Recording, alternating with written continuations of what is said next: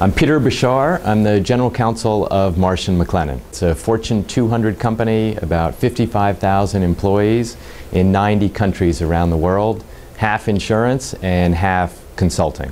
One of the wonderful aspects of the law is the many different avenues that you can follow with a law degree. And so I've had the opportunity to work in government service. I worked for our former Secretary of State, Cyrus Vance, on the Yugoslavian peace negotiations. And then I worked in a large law firm, Gibson, Dunn & Crutcher, for a decade, which was an extraordinary company and an extraordinary experience. And then I came here to Marsh McLennan. If your parents are passionate about something, it's not crazy, the idea that children sometimes pursue a similar path.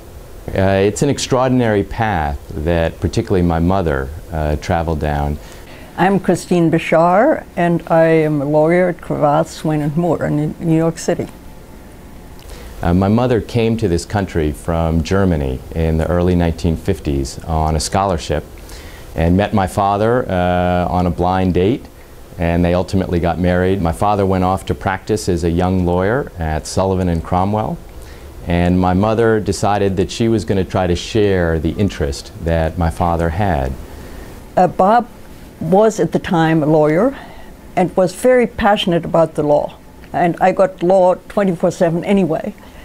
And I looked around for a job and thought, if I learned something about the law, we would have the best chance to work together and have the kind of partnership that I knew from my parents, who had run a big farm in Eastern Germany.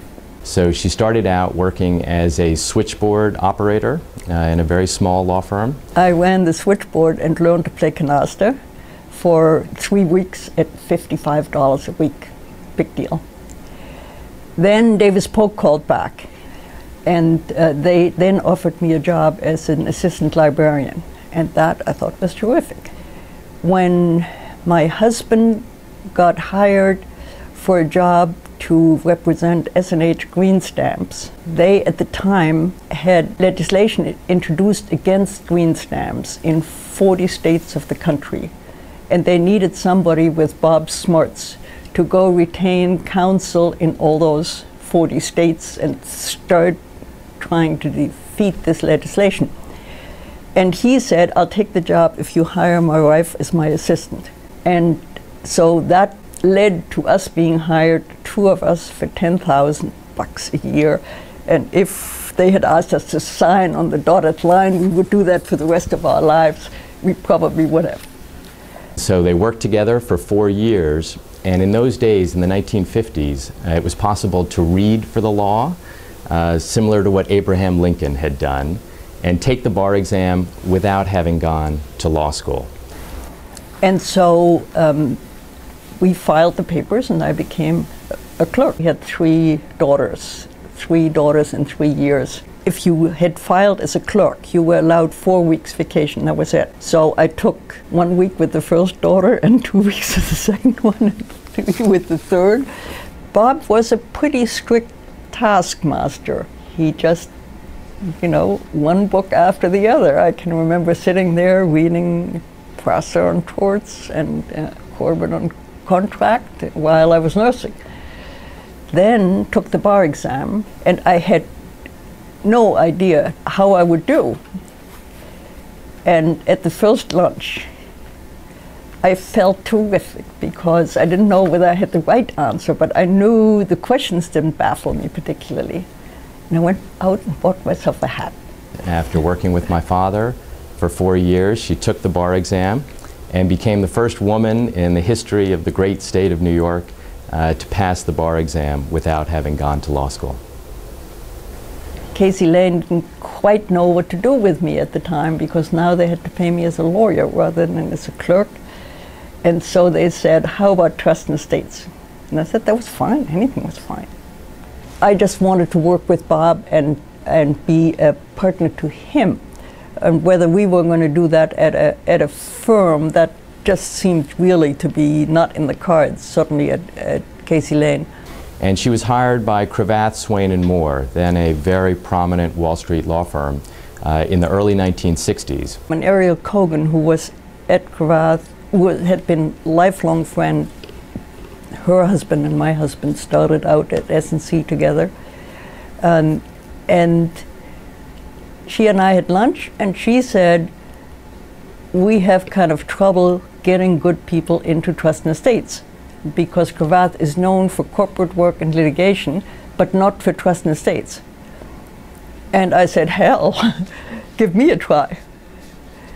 And I went over and was hired that afternoon.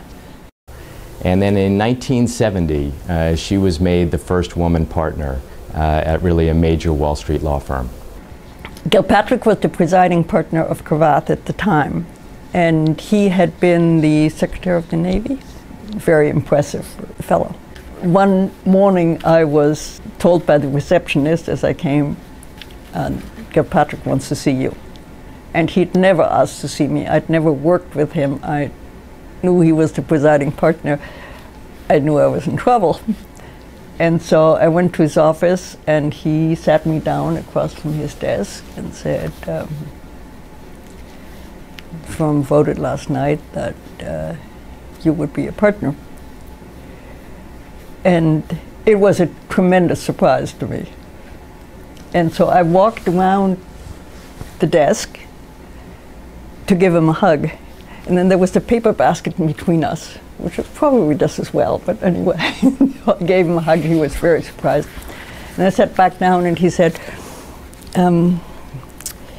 there is one problem that we haven't quite been able to cope with. And I said, oh, nuts. Here it comes, the second level partnership. And he said, there's a partner's bathroom. And I said, as a matter of fact, why is there? If you want to have partnership at the office, you have to have partnership at home. And the idea that you can have it all and do it all is just ridiculous. There is the family, there is the profession, and then there is everything else. And you surely shortchange everything else. But those two, I don't think I've shortchanged. I think she was very aware that as a professional woman, there were times when your child care didn't work out. Somebody calls in, and all of a sudden you're trying to figure out what to do if you do have an important meeting. The girls went to brick nursery school, and I would take them over on the bus and drop them off, and the babysitter would take care of Peter. And one day she didn't show up, and I couldn't get hold of her and didn't know what was up. Anyway, Elena was not there. So I took Peter along with me and the girls, expecting to drop him off at nursery school too, asking them to keep him for a morning while I had my meeting at the office. And I got there, and Betsy Cravath, bless her soul, said, can't do that. And so I stood on Park Avenue with Peter in tow and didn't know what the hell to do. What do? You've got to go to the office. And in those days, bringing the kid to the office was totally impossible. And so that story and that feeling, I can feel it in my gut still. What do you do when profession and family clashes? It doesn't often, but when it does. Led me then, when we moved into this building, to say, haha, that empty second floor, I know what I'm going to do with that. But how to persuade, I was the only woman partner, how to persuade, at that time, 65 partners, I think, to put in a children's center, they said. We are not in the business of running a nursery school, et cetera, et cetera. And Sam Butler, presiding partner, said, okay, well, you know, you have to defend it. And I said, oh, you're going to defend it. And he did. He brought it up at the partners meeting, and he said, this is what the plan is. Here are the rules under which we think we can run this, and we'll give it a try.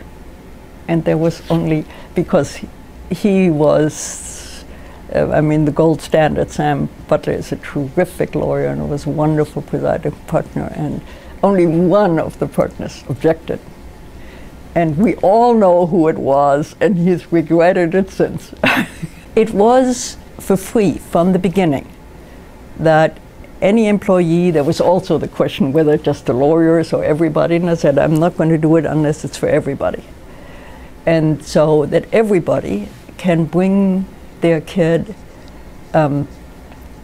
if there's an emergency at home to begin with, and now it is just for any reason that you would like to bring the kid in for a day or for a couple of hours to the office.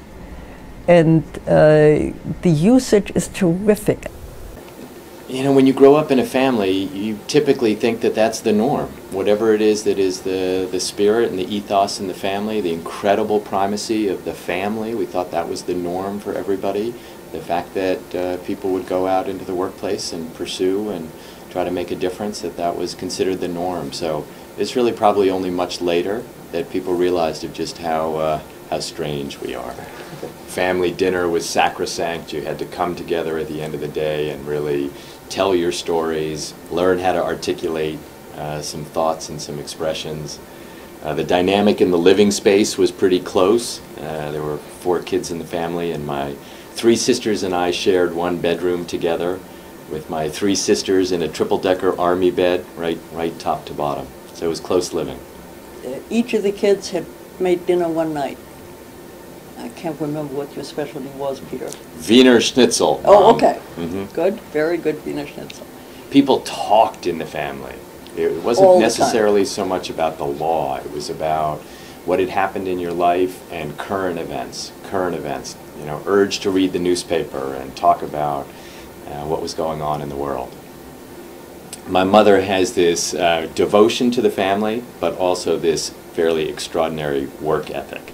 And at the, well, I shouldn't say her age, let's just say she's in her 80s, past the point at which a number of people might retire from a prominent Wall Street law firm. And my mother says in the family that she would pay Cravath, rather than the other way around, to have the opportunity to continue to come into the office. Oh, but Bob won't let me do that. Ah, there you go. Okay. And once again, I'm the only girl on the floor. Back to the right. Except for Kathleen.